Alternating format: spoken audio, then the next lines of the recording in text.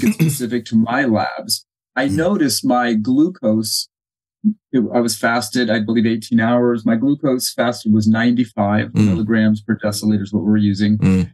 And I mean, I haven't had a carbohydrate in ages. Yeah. So then I'm trying to figure out, well, would my body, in the same line of thinking as making cholesterol, well, would my body make too much through gluconeogenesis to actually not poison my blood, but create a secondary problem? And then I start going, well, what if I'm stressed out because I'm about to give blood and I don't like needles? And so I get stuck sometimes in these loops, and allopathic seems to just come in there and just give you such a simple but wrong answer, in my opinion. Yeah. And it's just not a complex, robust answer. So for somebody who hasn't eaten a carbohydrate, who has that much glucose, should I be concerned? No. Or is that just my body? Okay, there is no evidence anywhere in the medical literature that would suggest to any reasonable practitioner that having a fasting blood glucose at around 95 is problematic if you are consuming a species-appropriate, species-specific diet consisting of the flesh and fat of large ruminant animals mostly. The thing is that it's not the average or the fasting blood glucose that does the damage so much. It's the spiking that does the damage.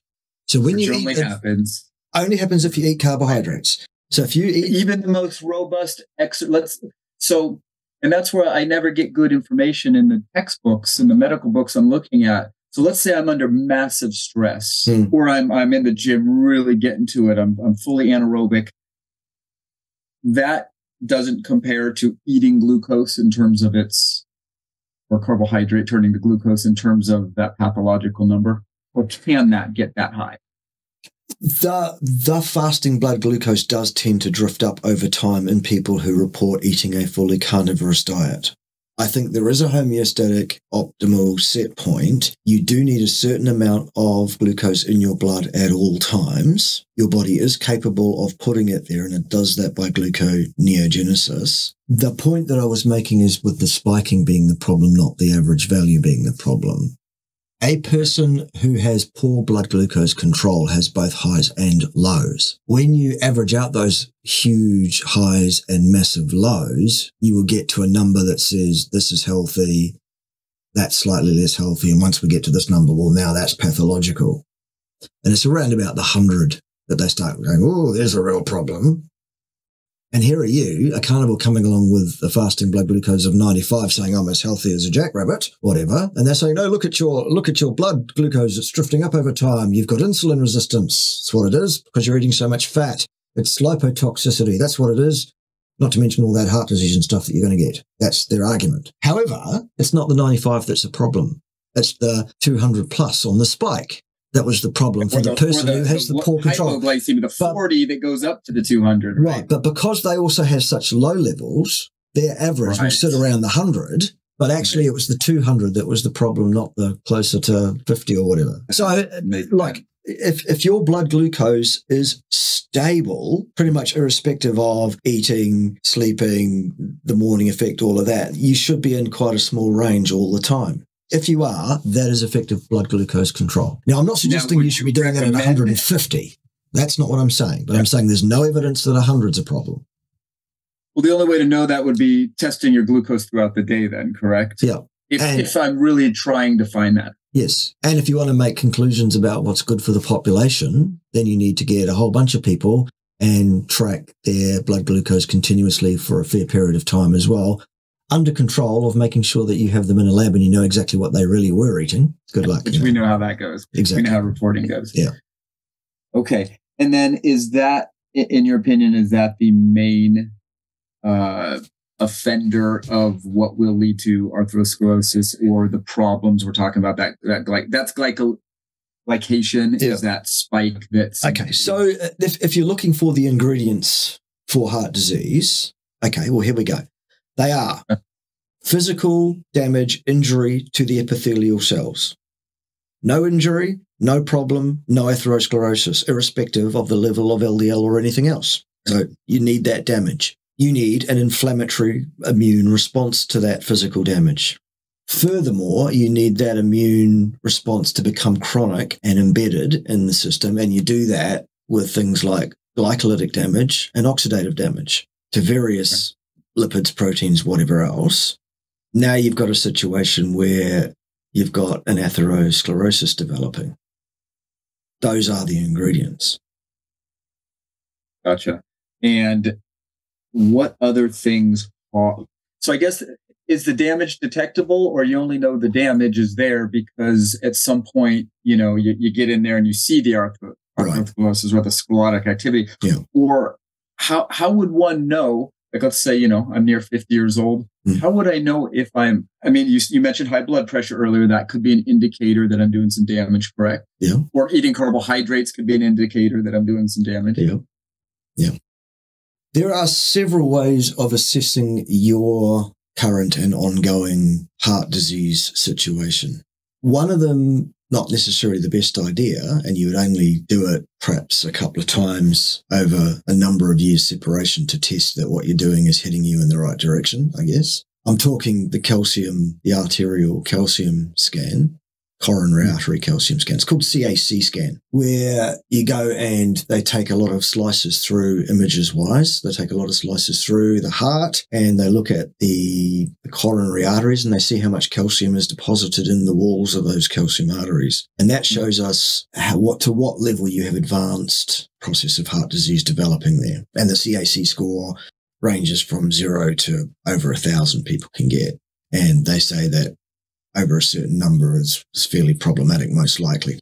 That's a clear assessment of the actual disease process extant in a given person's body at the time. The reason I say you wouldn't do it too often is because the dose of rads you're going to get for that test is quite significant. So you need to think about that too. It's much more than getting an X-ray, much more. The other ways around it is that often they're using ultrasound techniques to try and see soft plaques before they develop into hardened ones with calcium to get some sort of a gauge on that. And then, of course, the people that disparage the CAC test as the gold standard diagnostic test will say, yes, but they only pick up advanced plaques with calcium.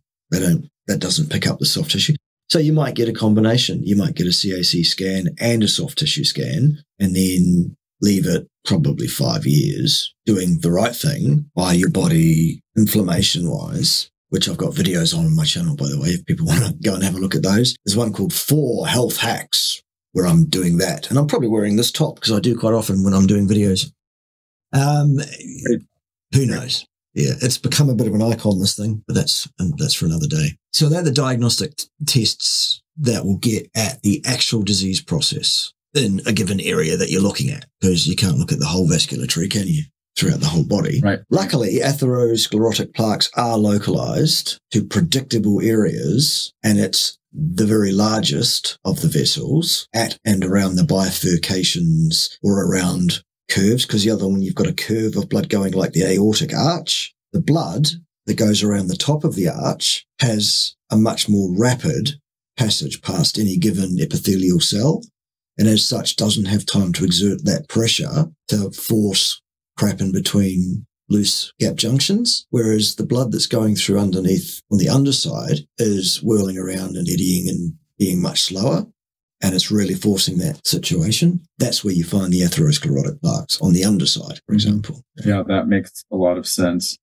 Once again, a correlation between eating carbohydrate or having elevated blood glucose and blood pressure. Yeah. It's not a direct, but that is is that a causation or more of just a correlation?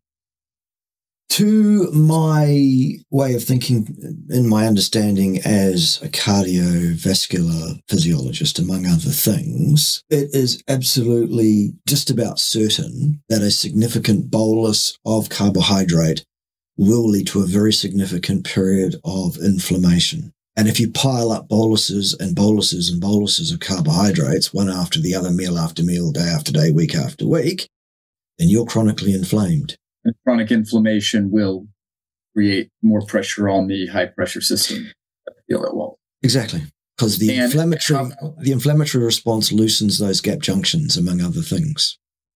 Right. And is there a difference in a carbohydrate spike that's just straight to glucose in the blood versus a fructose or ethyl alcohol spike that has to go through the liver? Yeah, there are slight differences, absolutely. That's a level of abstraction that becomes more relevant when you've got guys like Saladino running around saying eating fruit's great for you and you should do a lot of that. No, Paul. False. Bad idea. Again, for another day. I've covered that on my channel as well. If people want to go and see that one. Yeah. That's why I asked to see if that's a whole nother conversation. Yeah. Because I get that too, you know. Eat your fruits and vegetables. Yeah. Please don't. Okay. The other thing that's really interesting that people don't talk about, and I don't know why, is that people talk about fatty streaks. They talk about fatty plaques. They talk about cholesterol-rich plaques in the arteries. They talk about cholesterol gumming up your arteries. Okay. The amount of cholesterol that you find in a typical atherosclerotic lesion is less than 0.1% of the lesion. What do you mean cholesterol-rich plaque? What do you mean fatty plaque? It's scar tissue. It's 95% scar tissue. There's a very, very small amount of fibrotic tissue. Yeah. And mineral-based tissue. Yeah. It's scar tissue that then later actually ossifies, becomes calcified. Hence, that's when the calcium artery scan will show that up. Interesting, isn't it? So there's basically no cholesterol there. And the fact that there's scar tissue there... to support that hypothesis somehow. Yeah, the fact that there's scar tissue there doesn't mean that that scar tissue was caused by the fact that there's cholesterol there. It's that cause and effect thing again, for which there's nothing out there that will say it is cause and effect.